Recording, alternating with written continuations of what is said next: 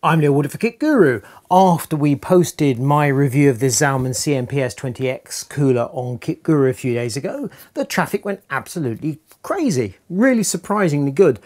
And this was a complete puzzle to Kit Guru. We rapidly realised it's because no one else seems to have reviewed this cooler, or there's one German guy who did it about a month ago. But in the English language, we can't find any other reviews of this cooler. A few things immediately became apparent. So we got loads of traffic, loads of thumbs up, very few thumbs down, loads of comments. Comments are really good, and almost all of them were engaging with the product. So the things that became obvious from the off are Zalman has got some fans out there. Noctua, who used for the comparison, Noctua's got lots of fans out there. So that's good. We've got two engaged audiences. And then there were various questions which were pointing out I'd missed some very basic points in the video.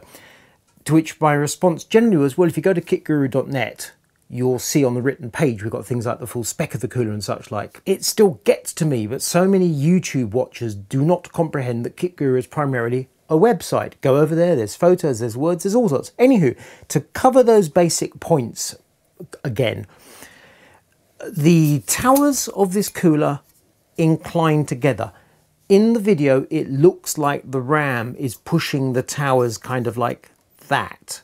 Not so. As you can see, they're kind of like that. So we didn't have a problem in the video with clearance between the cooler and the memory.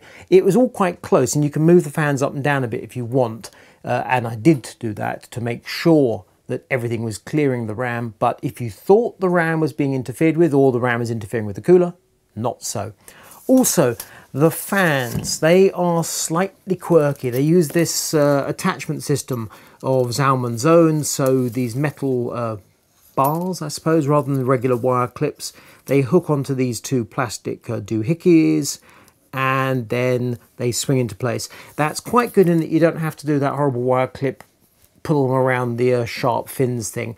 But even so, you do have to take care. It does mean the odds you're going to fit other fans to this cooler or fit these fans to another cooler, most unlikely. So treat it as an assembly.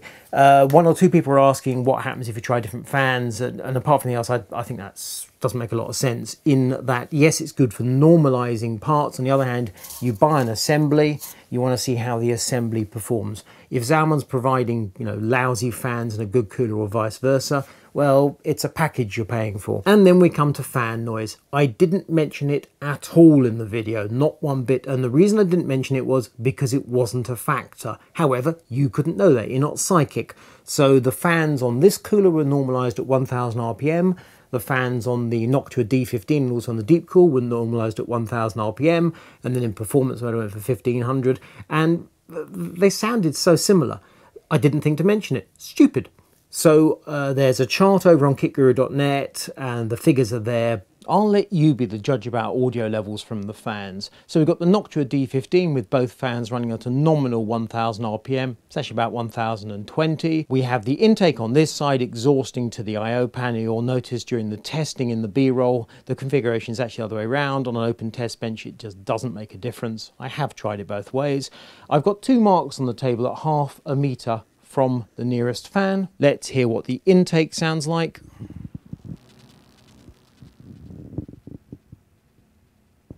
And now the exhaust.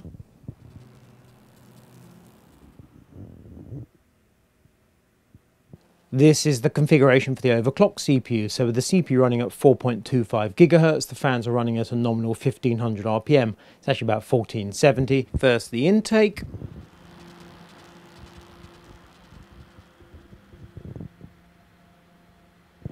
And now the exhaust.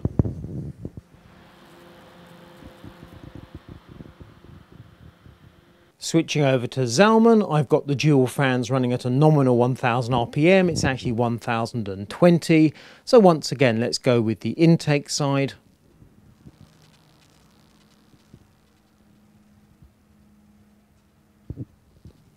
And the exhaust.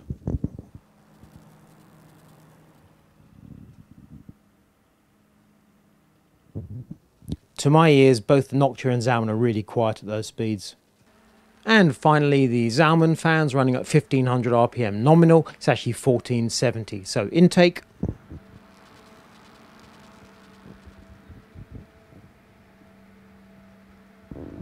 and exhaust.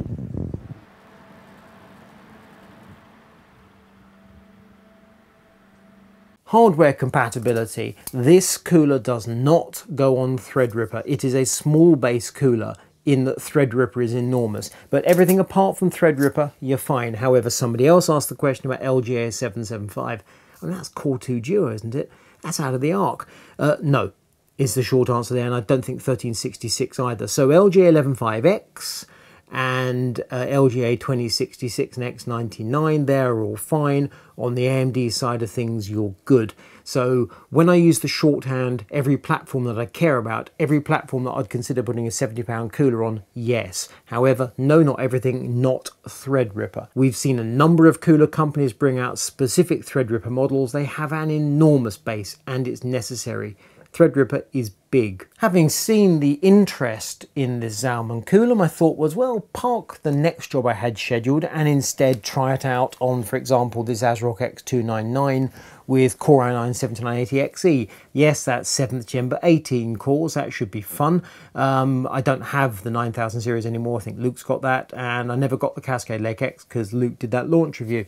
But nonetheless, that 7th gen 18 core processor, that's an animal, that would give it a workout. And by the way, I hope this was a joke, but it might not have been. One of the comments on the video referred to packaging. I said something like Intel packaging sheds heat very poorly, whereas a Ryzen 3000 is absolutely brilliant.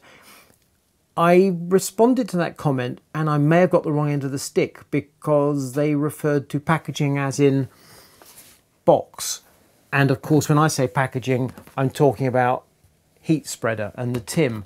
And they may have been trolling me, they may have been having a joke. Just in case there's a real big crosswire, Intel packaging, I'm talking about the actual CPU, not the box it comes in. Anywho, I thought to myself, right, let's break out an Intel platform, and then among other things, we can look at things like compatibility with the cooler and say quad channel memory, which is then on both sides of the processor socket. Do you have clearance? And the short answer is, if you're using something like Vengeance LPX, yes. If you're using tool memory, not so much. However, a number of the comments below the video have been querying performance. They have been saying there was no way on God's green earth that the Noctua D15 was beaten so comprehensively by the Zalman. And this wasn't backed up by fact. The problem is, as I say, as far as I can work out, I'm the only person to have reviewed this cooler, and we've done it on Ryzen 3000. That other chap I mentioned, he did it on a very, very old AMD platform. So nobody's saying have a link to this review here where someone's tried this cooler on whatever processor and they're getting these figures, yours don't match up. The other thing is this, Noctua D15 is an antique. It's very, very old. It dates from mid or late 2014 and it was an update to the D14. It's a much loved cooler. It's very good. But the fact of the matter is it's been around a long time, and as I said, I think in that original video, it predates Ryzen 3000 by years. I don't think Noctua had any concept of desktop processors with 12 and 16 cores and 24 and 32 threads when they developed that cooler. Why would they? I mean, it wasn't even, you know, it wasn't even dreamt of. So the fact that Zalman in my testing beat Noctua by up to 6 degrees, I was impressed by that, but it didn't shock me, and I didn't think much of it. But I thought before I get into testing on Intel, I need to run those tests again. I returned to the test platform, which I'd only been using the previous day, and broke out the same coolers. And I found very little. Ambient temperature had dropped by 1 to 2 degrees, and I saw exactly that differential with the coolers when I retested over the weekend. So that didn't really help me, did it? The numbers had dropped. And just to pick up on another point, on a different comment, I'd referred to absolute temperatures, by which I meant as opposed to relative stroke delta temperatures. As in, if I say it ran at 80 degrees C, I don't mean it was 80 degrees over ambient, it was 80 degrees. This person quite correctly but somewhat pedantically pointed out, I'm not talking Kelvin, I'm working in Celsius, therefore it's not absolute temperatures, is it? It's like, okay, fair enough. In which case, let's call them true temperatures or dead temperatures. Anyway, that. So temperatures had dropped by 1 to 2 degrees, and that was no help whatsoever. And then I remembered, when I received the Zalmans, in particular this 20X, I got in touch with Noctua to say, I've received the world's best cooler. I didn't tell them what it was. Do you fancy sending me a D15 for comparison? And they said, yes, absolutely, because Noctua has great confidence in their products. They're very good for providing samples for review. So the D15 rocked up.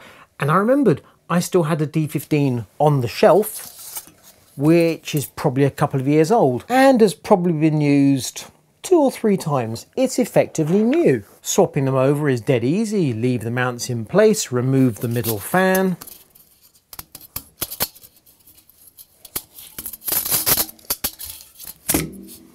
Use the provided screwdriver as mentioned before to go for the 2 screws.